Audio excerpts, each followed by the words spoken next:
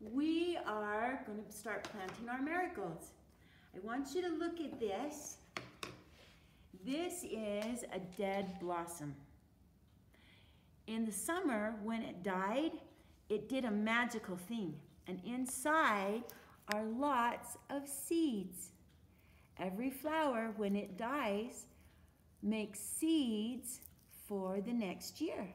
And these are marigold seeds. Aren't they fun?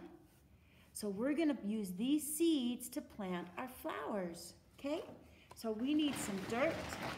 I have a big bag of dirt right here. Okay. There we go. And I'm gonna dump it in this pot. This is Charlotte's pot. Okay, so we've got some dirt in there. Now I'm gonna take 3 seeds, or maybe 4 seeds. We'll do 4 seeds. That way, hopefully one of them will grow.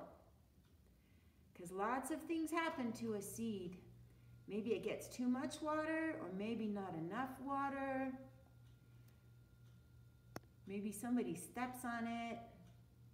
So it's a good idea to use more than 1 seed when you're planting. Okay. Miss Janae's making a mess, huh, Miss Abby? Sorry, I will clean it up. Thank you, Miss Janae. Okay, there we go.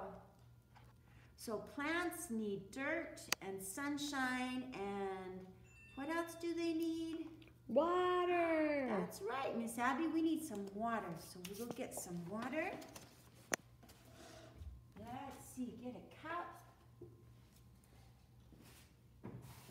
Here we go. We're gonna water Charlotte's flower. I'm going to take all the plants home so that I can water them, because we're not at school to take care of them, are we? There we go, Charlotte. There's your flower. So when we come back to school, then we will bring some new pots that you can decorate for your family.